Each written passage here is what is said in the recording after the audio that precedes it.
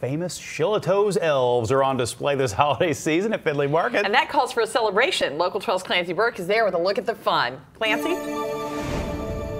Sheila, for the last few years, the Shillito's elves have been hibernating. They were burnt out. They were overworked. You can't even blame them. But finally, they are back and they are awake nice and early for us. You can see we've got 6 of the Shillito's elves on display here at Leader Furniture. We've got some of them that are painting, carpenter. I mean, it is a really cool sight to see, a familiar one for a lot of people. Right now, I'm here with Erin with Findlay Market. And first of all, Erin, how? I'm sure a lot of people are wondering how you guys acquired the elves. Yes, it definitely is a magical time here at Findlay Market. So we were able to meet with a local artist here in Cincinnati who has had so many displays throughout the city, in downtown at the square, and then as well at the holiday parade. And so he was able to acquire these elves and was happy to bring them back again for Findlay Market.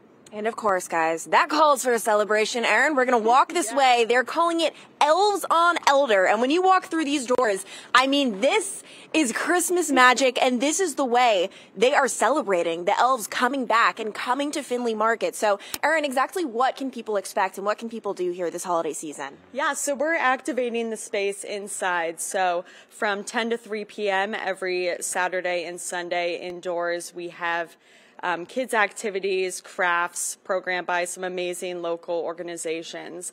And then every Friday and Saturday night, the space that you're seeing here is flipped into a bar and a live music pop-up venue.